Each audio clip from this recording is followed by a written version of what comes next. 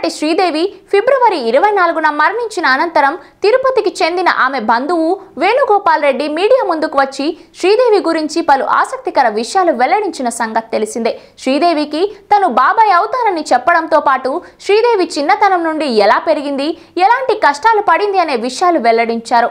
శ్రీదేవి, ఆమె సోదరి శ్రీలత, భర్త బోని కపూర్కు సంబంధించిన విషయాలతో పాటు శ్రీదేవి కాస్మెటిక్ సర్జరీల గురించి తెలిపారు. శ్రీదేవి మరణం అనంతరం ఆమె సోదరి శ్రీలత ఇప్పటి వరకు మీడియాకు కనిపించలేదు, ఎలాంటి స్టేట్మెంట్ కూడా ఇవ్వలేదు. అయితే తాజాగా శ్రీలత భర్త సంజయ్ రామస్వామి ఓ స్టేట్మెంట్ విడుదల చేశారు. శ్రీదేవి మరణంతో కుటుంబం మొత్తం శోక సంద్రంలో ఉంది.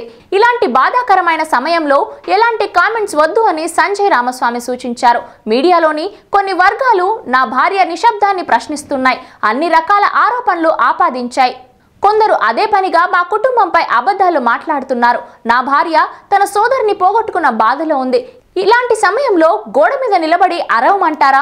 మేము నిశ్శబ్దంతో విచారిస్తున్నాం, ఎలాంటి పబ్లిసిటీ కోసం ప్రయత్నించడం లేదు. దీన్ని మీరు తప్పుగా అర్థం చేసుకోవద్దని సంజయ్ రామస్వామి సూచించారు. ఇక మేము చాలా సన్నిహితంగా మెలిగే కుటుంబ సభ్యులం. శ్రీదేవి మాకు అందరికీ ఒక ప్రేరణగా ఉండేది. కుటుంబంలోని అందరూ ఆమెను ఎంతగానో ఇష్టపడతారని శ్రీదేవి సోదరి భర్త సంజయ్ రామస్వామి తెలిపారు.